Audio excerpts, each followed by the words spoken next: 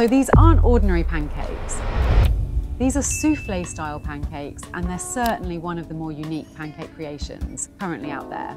By incorporating a meringue mixture and rice flour into the batter, these pancakes achieve a heavenly combination of cloud-like fluffiness while remaining moist, voluminous, and filling. This distinct airiness is likely due to the meringue, which gets hand-folded into the batter right in front of you. The pancakes are then meticulously and masterfully cooked on the griddle and covered to ensure they're steamed to moist, tender, airy perfection.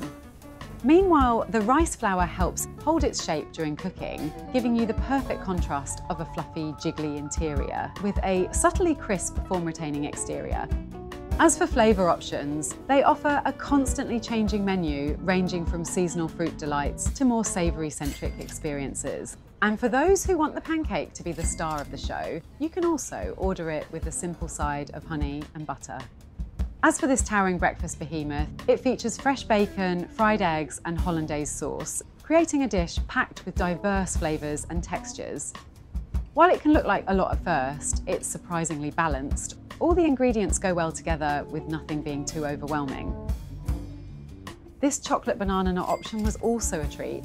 Freshly toasted banana, roasted nuts and decadent chocolate sauce enhance the pancakes with a delightful blend of flavours.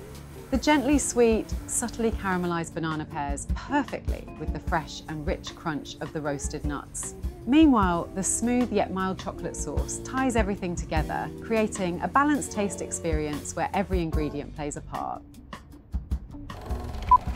Regarding logistics, this spot is conveniently located near the major Asakusa Station in Tokyo. However, it's a bit tricky to secure a spot at their 12-seat counter since they don't take reservations. But they use a queue system that opens at 8:30 in the morning, where you can reserve a meal time for the day based on availability in exchange for a 1,000 yen deposit. While this restaurant's popularity and small capacity makes it a bit difficult to get a seat, there are some silver linings. Since they only serve a few customers at one time, you can be confident that each pancake is made with meticulous care and attention. Additionally, you can always flex this spot in your overall Asakusa travel plans and use the wait time to explore the surrounding area. But all in all, I think the effort is well worth it for pancake enthusiasts. The high level of quality, craftsmanship and attention to detail makes these some of the finest soufflé pancakes you can find in Tokyo. Thanks for watching, and as always, wishing you the best of travels. Until next time, cheers.